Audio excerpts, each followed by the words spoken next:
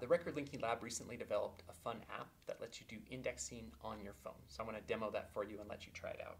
So you just open up a Chrome browser, and up in the URL you type bit.ly/rll_index, and we'll put that URL down in the comments section. Now we decided to adopt the Apple method, which is there's no instructions, you just have to figure it out. But what we've noticed is that when we hand this to a teenager, they figure it out very quickly, and it's a really neat way to index. So what we did is we used a machine learning algorithm to snip out the last name from a record. Then we used a machine learning algorithm to try to read the characters. And then we matched those characters up with a list of names that we knew to be correctly spelled. And so all the human needs to do is read the handwriting and decide which of the three options is the best match. And if none of them are a good match, they can still do traditional indexing and type it in themselves. But in this case, I think it's Bellamy. And then it immediately loads the next one. I can hit Lambert, Mao.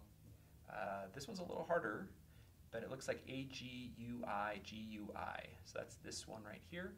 But notice that it just pulls me along. I didn't have to log in. I didn't have to check out a batch. I can do this as long as I want. And what we found is that once you get in a rhythm, it becomes pretty fun.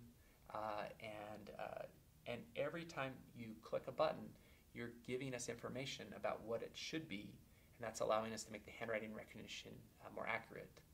Now the neat thing is there are billions of records, images that have not been indexed, and so we would like to use this tool to try to index the surname in the image, which will make these records searchable. So even if we can't index the whole document, by indexing the surname, people will be able to find the images of records for their own ancestors.